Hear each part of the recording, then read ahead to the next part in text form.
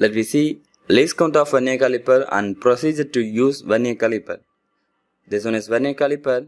In vernier caliper, there are two scales. One is main scale. In main scale, the graduation will be deviated in mm. In vernier scale, the graduation will be in divisions. In vernier caliper, 49 mm in main scale is divided into 50 division in vernier scale.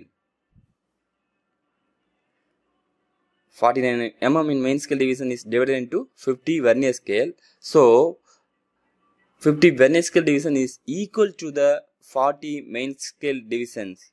See here, 50 division vernier scale is equal to the 49 mm main scale. So, 1 vernier scale division equal to 49 divided by 50 in main scale division. It is equal to the 0.98 millimeter. Least count is equal to 1 main scale division minus 1 vernier scale division. 1 main scale division is 1 millimeter and 1 vernier scale division is 0.998 millimeter. So, the least count is 0.02 millimeter.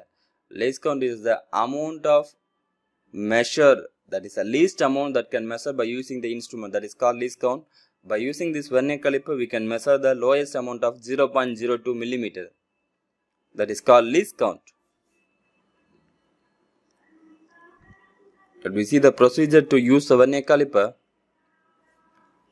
Step 1, we have to check the error, whether the main scale and vernier scale are coincide in 0 or not. Suppose there is a positive deviation, we have to reduce the amount of deviation in final value. Suppose there is a negative deviation, we have to add the values of error with the final value. Step 2, open the jaws and place the measurement and close the jar. Now measure the main scale reading. Here the main scale value is 10 mm. Then note down the vernier scale readings, which lines are coincide with the vernier scale with the main scale. Here the line 8 is coincide with the main scale. Now the outer diameter of the bearing is equal to main scale reading plus vernier scale reading into least count. Here the main scale value is 10 mm and vernier scale value is 8 mm. The least count of measuring instrument is here 0.02 millimeter. So the outer diameter of the bearing is 10.16 millimeter. This way we can calculate the values by using this vernier caliper.